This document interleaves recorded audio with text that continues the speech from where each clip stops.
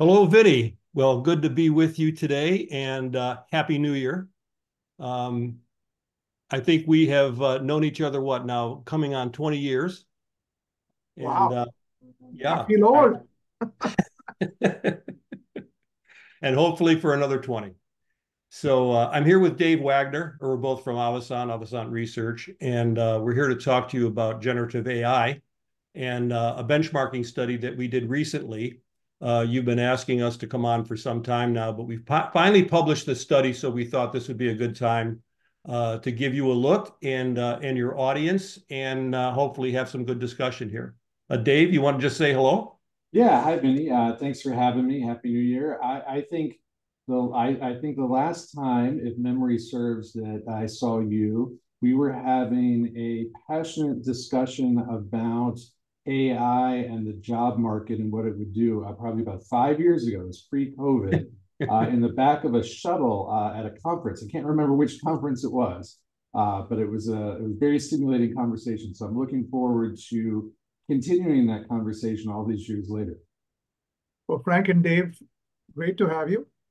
Happy New Year to both of you. And, you know, Dave, that was probably after my book called Silicon Collar, which is about automation and the impact on the job market and so on. So this is a new wave of automation. I've had several guests in the last year talk about generative AI, economics, use cases, etc. But this is a fact-based research study, Frank, one of the first that I think in the market. So looking forward to it. Well, very good. So let's get started. Many of your audience members know me and know Dave from the research firm Computer Economics. If you hadn't heard the news, Computer Economics was acquired by Avasant in 2020. Avasant is a global management consulting firm, had its own research practice as well, and now we're part of Avasant Research and very happy to be part of it. And now, as being part of a larger organization, we actually have more resources to dedicate to our research, and Avasant has been very supportive, encouraging us to extend our research coverage. As many of you know, we have covered IT spending and staffing benchmarks for a number of years. We expanded that now into Europe back in 2020. Also some other new research. And then this year, we had strong encouragement to do a similar benchmarking study on generative AI. So that's what this is about this morning, where we are. So we're going to give you a recap of that, a summary. We just published this in January. There is a free executive summary. You can go to the Avasant Research website and download the free executive summary. And we're going to give you the highlights of that now this morning. So I'm going to kick it off to Dave. Let Dave drive this here. I'll chime in with some ideas and some feedback as well. So Dave, go right ahead. And Yeah, Frank, thanks, we'll put a Frank. link to the download We'll give you the link. page Yeah, good. in this. Thank you. Yeah. Yeah, thanks, Frank. So really, as you know, Frank, the idea behind this study was for about a year or so, Gen AI has been the hot topic that everybody's talking about. Every conference you go to, every C-suite discussion you have, it's only a matter of moments before Gen AI will come up in the conversation. But there hasn't been a lot of organization around the topic. Whenever you go to one of these things, a lot of times people are talking about what they're doing with it or what someone else is doing with it. But there really hasn't been, in our opinion, a very good gathering of data around who's doing it, who's governing it, who's paying for it, and what are they doing with it once they've adopted it. And then So, how much are they spending on and it? how much they're spending on it. And so we really wanted to put some data around this and help people kind of clarify how they should be thinking about adopting generative AI in their enterprise and what some folks are doing. So what we did is we reached out to about 200 companies that are early adopters in Gen AI. All 200 of these companies have adopted some generative AI. And that's important to note as when we're going through all of this data here, because these are folks who have a clear understanding, a clear purpose of what they wanted to do with Gen AI. Some studies we've seen are showing 10 to 20% adoption in this area. So it's important to know these are the front runners, these are the guys on the bleeding edge. And because did you have a breakdown by industry? yeah, and we're going to break it out, and we have broken it out by 8 different industries: retail, BFSI, healthcare, professional services, Okay. IT services and solution, as well as a composite.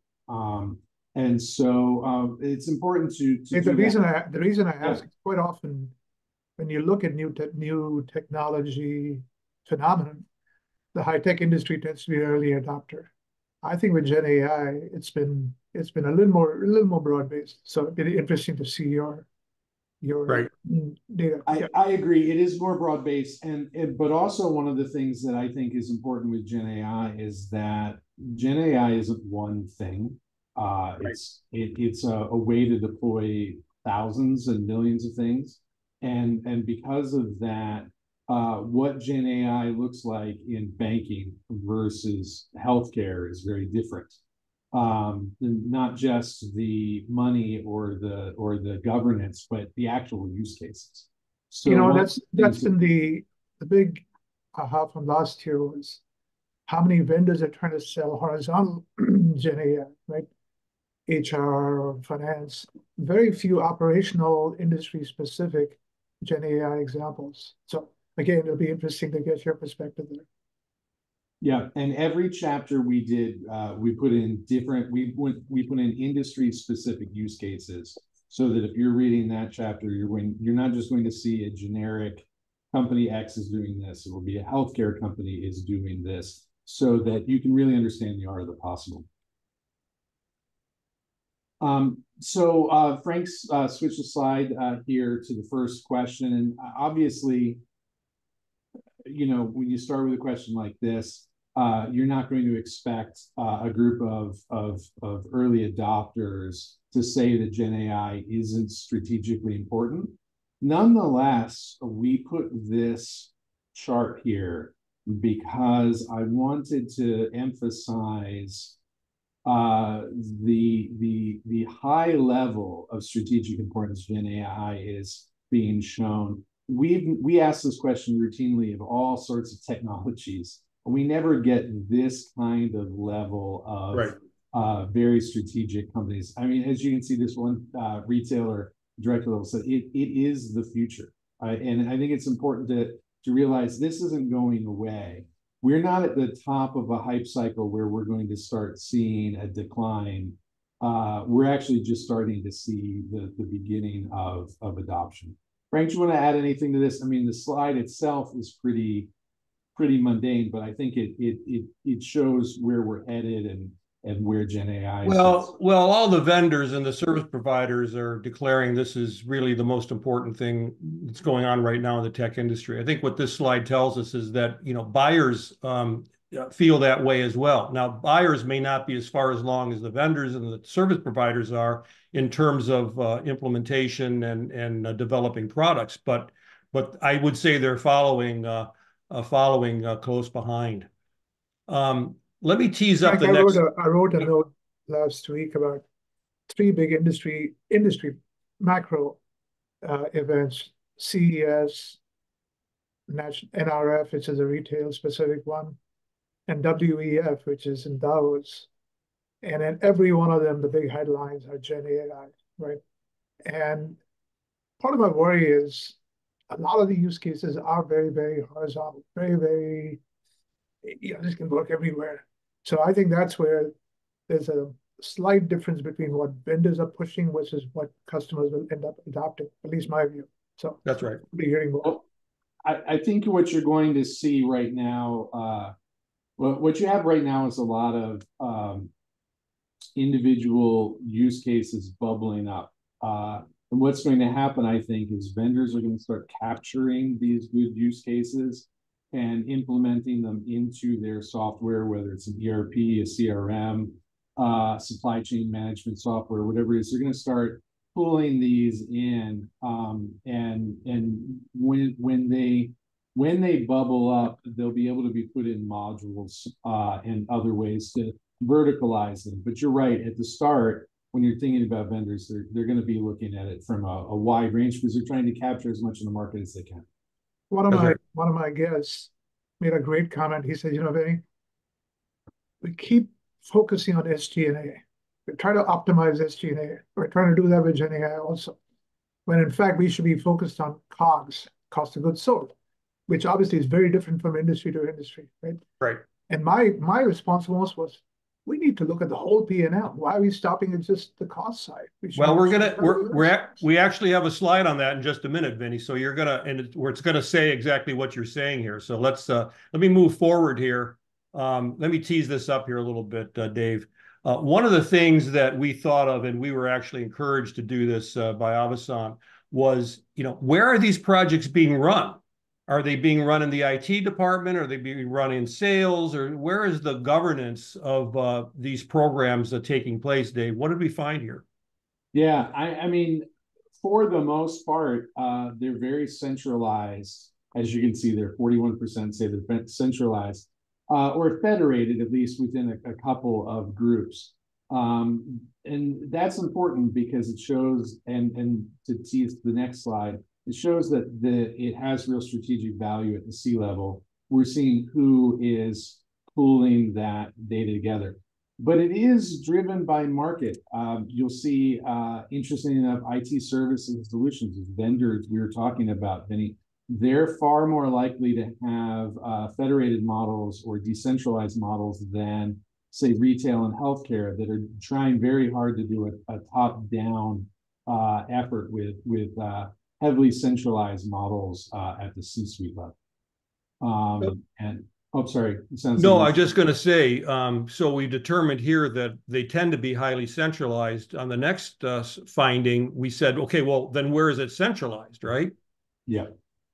And this is the key. I think this shows the real value of Gen AI to the strategic side, to the revenue side, as well as the cost side, because it's being run overwhelmingly. Those companies that do have a centralized or federated model are putting that authority in the hands of either the CEO or the CIO or the CEO and board of directors, almost overwhelmingly. You do have some teams, some cross-functional teams that are running this at a lower level. You see there 14%. But this is a high priority. This is not something just to be left to shadow IT, the way we saw, say, the way cloud entered the market. There's a very different uptake of this technology than the way a lot of consumerization happened. Even though I do think ChatGPT and some consumer grade Gen AI may have kicked this off, enterprises were more ready to accept this technology and pull it in than they were for, say, the smartphone or the cloud or storage, cloud storage, and a lot of other things that were really consumer driven in the 90s and the zeros. That's right. And again, you'll see, and you're going to see retail and healthcare highly centralized. And I think that shows not only the importance of retail and healthcare, but the way retail and healthcare have to think about this, because they are, particularly healthcare, are kind of behind when it comes to IT uptake, technology uptake. So the fact that healthcare is taking this seriously, I think they're hoping to leapfrog a lot of problems that they have with the complications they have in their IT departments at the moment. Dave, did you drill into IT? I'm hearing a lot of data-driven strategies, right? So people are looking at value of data. Where would the best use cases happen?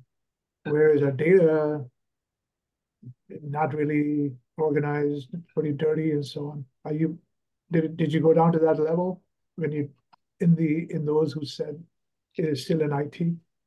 We didn't ask questions around the data itself. We asked questions around use cases, but we saw a lot of healthcare companies who were looking at adopting Gen AI as a way of creating personalized medicine, looking at EHRs, electronic health records, and trying to tailor conversations directly with patients. So, as an example, you're probably very familiar with is that chronic disease management is a major cost in the healthcare industry. It's over $1 trillion, I believe, over the last 10 years in chronic health management problems. Rehospitalization is a huge issue with chronic disease like diabetes.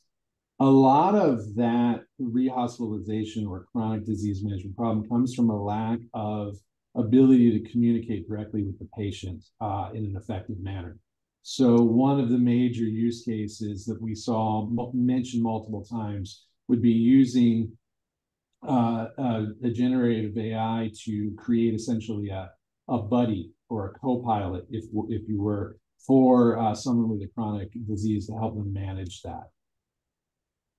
I have had a couple of really interesting conversations with C-level executives where they go, what is the data we would never share with any hyperscaler or any outside body, right? So if you're Coca-Cola, you're not going to share your formula. It's been in a safe for the last 100 years. They're not going to share it with anybody. Pharmaceutical companies are not going to share their molecular data with anybody, right?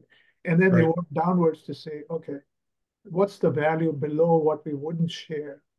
And it typically is some operational, some customer facing, and they go down to administrative applications at the bottom. So it's kind of interesting to see how people are looking at, partly because they're saying we may be able to monetize this.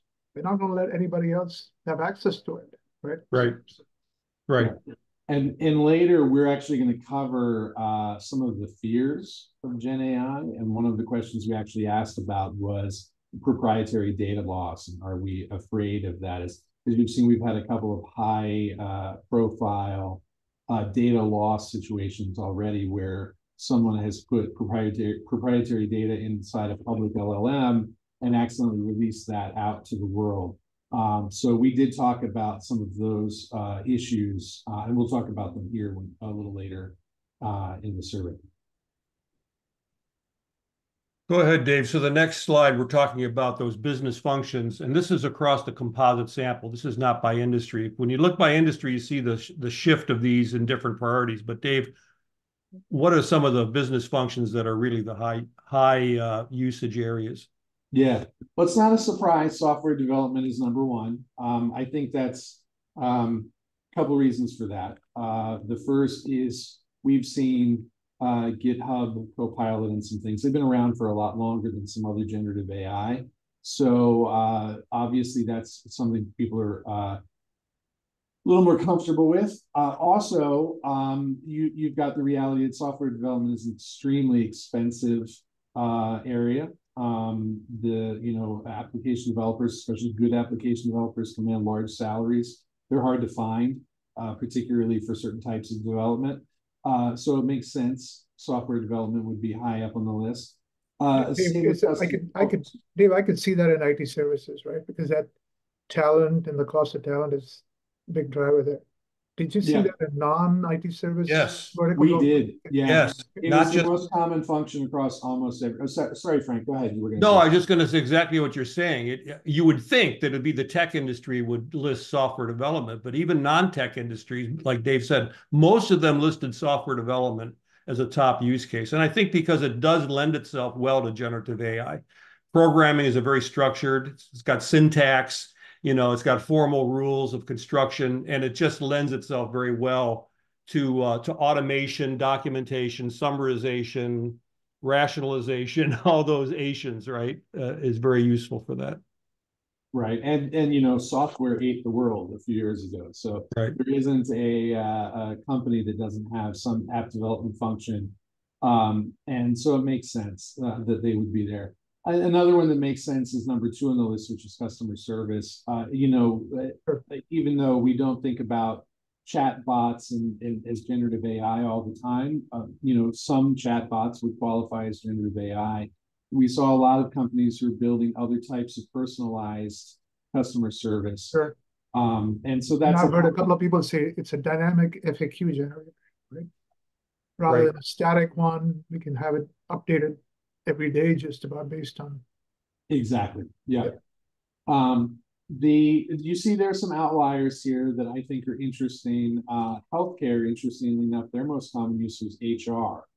I'm not 100% sure why, to be perfectly honest, that HR bubbled to the top there. I mean, obviously, health has a very complicated. I may have an answer. Every ERP good. vendor. Well, thank you, Vinnie. Yeah. Every ERP vendor, if you look at the early Gen AI use cases, has some employee HR use case. So it's a supply side driven phenomenon more than right. Well, that part I get. The fact that it bubbled up over software development, customer service surprised me. But yeah, you're absolutely right. They have complicated needs in terms of HR. And one of the things that I was a little surprised by is that sales is at the bottom of this list. Right. We've seen, Salesforce and other companies do at least some limited forms of Gen AI and sales teams recommendations for a long time now. So it's a little surprising this was low. I'm wondering, we've noticed a phenomenon with AI a lot in our research for almost a decade. We see sometimes things that are accepted as normal parts of software. Companies sometimes forget to call it AI. They just think it's kind of baked in.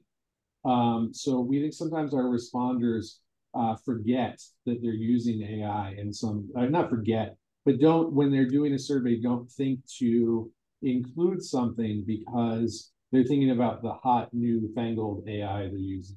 One of the things that's interesting about AI is the more ubiquitous it gets, the more it's a part of our lives, the less noticeable it becomes. Sure.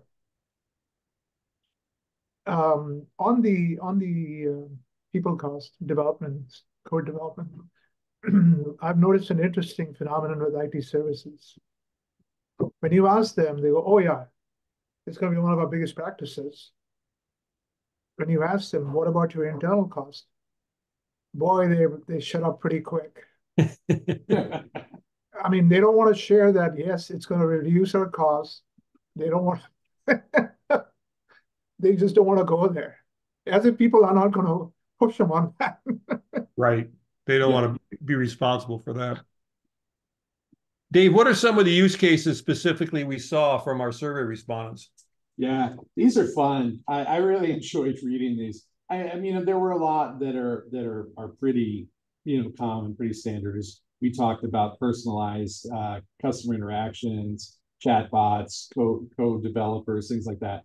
But I highlighted these out here because I thought they were pretty interesting. We saw two different companies who have already passed off their first round of interviews and assessments of resumes and CVs to generative AI, to chatbots over their HR staff. I thought that seemed pretty brave, honestly, to pass off that first round of interviews completely to a chatbot. I feel like that round of interviews is sometimes where you really find the talent bubbling up that maybe it's not obvious on their resume, but they're really smart interviewers. So passing that off to a chatbot, I see why it saves money, but maybe it's a little overly brave, to be honest. But very interesting. There was also, I thought this one was fascinating. There's a retailer. The bulk of his sales obviously retail, but it has a small business to business sales team. They were able to eliminate that team entirely and turn over their B2B sales entirely to a Gen AI, which is very impressive. We didn't get a ton of details on how they did that. I'm assuming some sort of self-service platform is created with a chatbot to go with it. a professional services team, firm replaced their entire procurement team with Gen AI. And I assume Entire their procurement. entire procurement team. That's what they said. Yep. It must be indirect procurement. Yeah, indirect, I'm sure. Yeah. And I am again making the assumption that what they've done is they created some sort of self-service platform for that kind of procurement. But they didn't give us the details. But replacing the entire procurement team, even if it's indirect procurement team, is pretty brave and pretty cutting edge. Another one that feels a little dystopian for me, but very interesting, is that there's a bank that said in 4 months they're going to be turning over the writing of all performance reviews to Gen AI. So managers no longer need to write those. I hope they at least get to approve them and make some sort of adjustments. I hope they're not just some sort of Overwatch. Right. But all 4 of those I thought were pretty cutting edge in comparison to some of the things that we were seeing. Even when you're thinking about these 200 companies, they're all using Gen AI. Some companies aren't even using it. These 4 examples were even ahead of that curve. Right. On the next slide, Dave, we talk about, you mentioned earlier, the top concerns about generative AI. It's not all, hope and promises, but there's also some concerns. What did they say? Yeah. So we've got a year. What we did is we asked, we came up with a list of 9 potential concerns of Gen AI on our own. You can see them here: cybersecurity, privacy, inaccurate information, poor quality of content, bias, disclosure of personal information, plagiarism, disclosure of intellectual property, and negative impact on jobs. And what we asked is to rank them 1 through 9. This shows the number of times any particular concern was ranked in the top 3. We didn't wait first, second, or third, just top 3 answers. I was actually kind of impressed that cybersecurity came number 1. I don't hear a lot of discussion about cybersecurity threats to Gen AI. I hear a lot of people using Gen AI to stop cybersecurity. But I'm happy because I think one of the biggest concerns I have with co-piloting application development is that someday someone's going to find a way to inject some malicious code into a Gen AI development co-pilot and get that code used inside somebody's work. So I was really pleased to see concern. And it's similarly with this plagiarism and copyright violations, right? This is worried about. I'd like to think enterprises are worried about themselves violating somebody's copyright, but of course they also have to worry about their own copyright and trademark infringement because of an LLM. Interestingly enough, those were relatively low. One of the ones that concerned me the most is that for healthcare, bias in results was actually at near the bottom, actually the very bottom, which frightens me a lot because there's been a lot of studies already in healthcare about bias in AI. There's a very famous study about pain management and racism around bias in AI that unfortunately that bias in healthcare moves into the LLM as well. And so if you put pain management or other kinds of healthcare into an AI, instead of eliminating that bias, it confirms it. So one that I think surprised us was the last one here, and we have another slide on that in just a second. But, we've heard so much about the tremendous impact on jobs, but our survey respondents didn't have much concern about that, did they?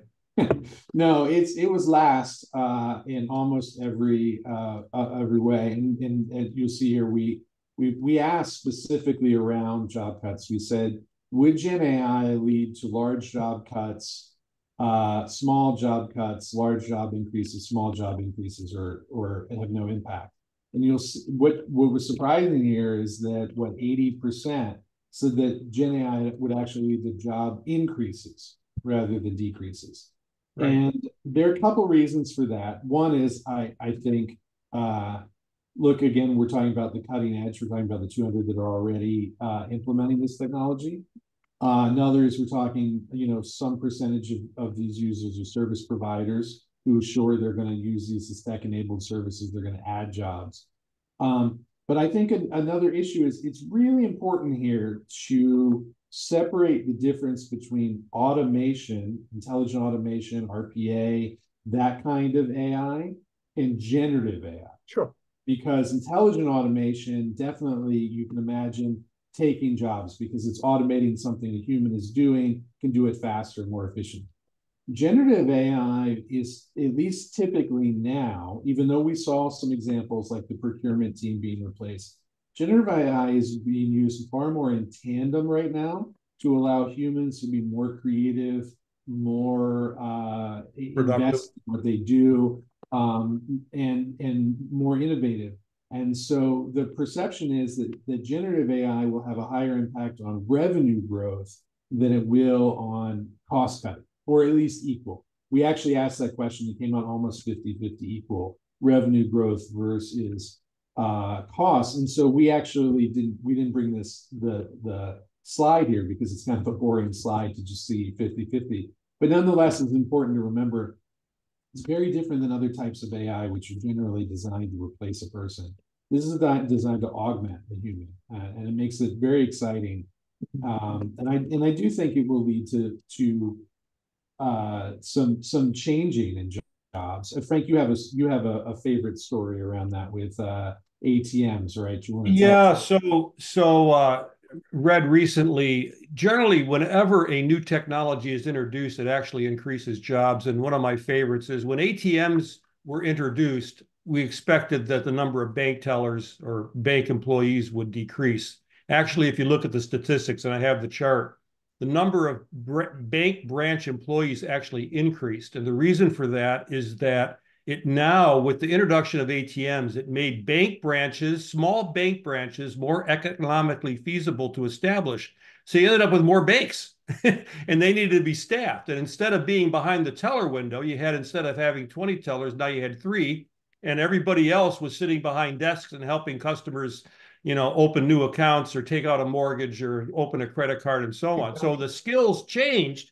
but it actually had a positive increase on jobs. And there's a similar story with the introduction of spreadsheets and accountants. The number of accountants increased after spreadsheets were introduced back in the 80s. In the book that I wrote a few years ago, I looked at a lot of 100 years of automation. Yeah. Starting with UPC codes in retail, same thing. Yeah. They were going to be reduced checkout clerks. Yep. And CPG companies said, "Oh my God, we can have so many more varieties. Campbell's soup, we can have 50 types of soups because it's so easy to label now and stock and so on, and increase grocery jobs." So there's Hey, Vinnie, shameless book plug. What's the name of that book where we can see those case studies? Silicon Collar, and by the way, bank employees and ATMs was another example in the book. Right. Okay, Silicon Collar. We should all go out and get a copy. It's about 7 years old and it doesn't have generative AI, so maybe I should update it. But it's looking back 100 years, so we have all those historical case studies. Yes. Human beings tend to adopt technology at very, very different rates than us technologists project they'll be adopted at. So That's right.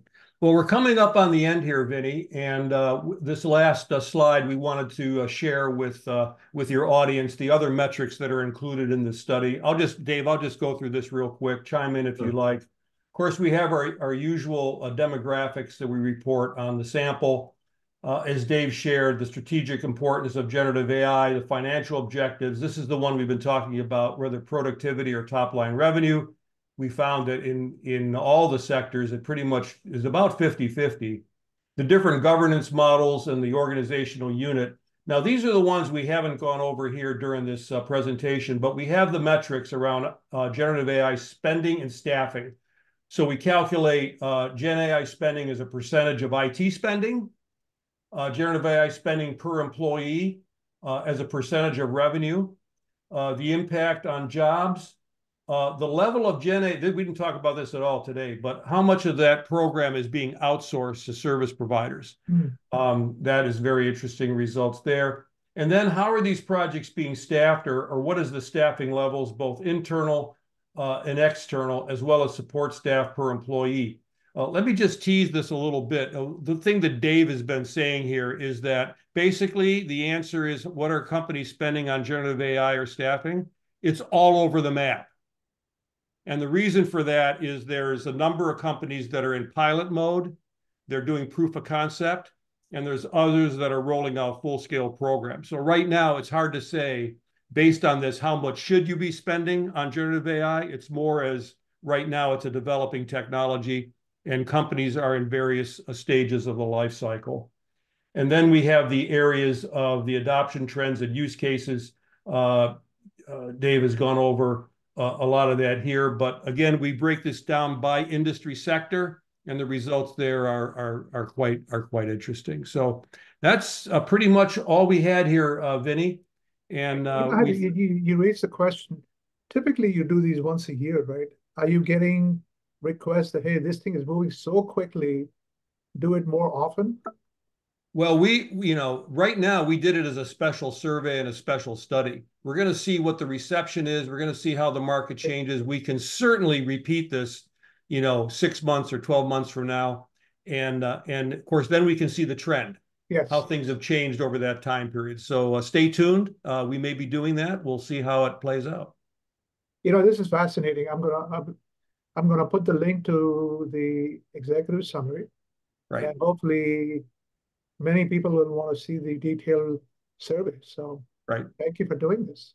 And if somebody's interested in taking the survey, the next time it comes around, please let us know. Absolutely. Or any of our other surveys. Yeah. Oh, go ahead and promote yourself. All right. We will send you the link to the survey application as well. Yep. Our IT spending and staffing survey, our flagship survey, just launched this week. So if anybody's looking to benchmark their IT spending and staffing, we'd be more than happy to have you take our survey, and you get some free research that comes along with that. And we'll put that. Link to the executives. Send me a link to the executive summary of that also. I'll put it in the blog. Wonderful.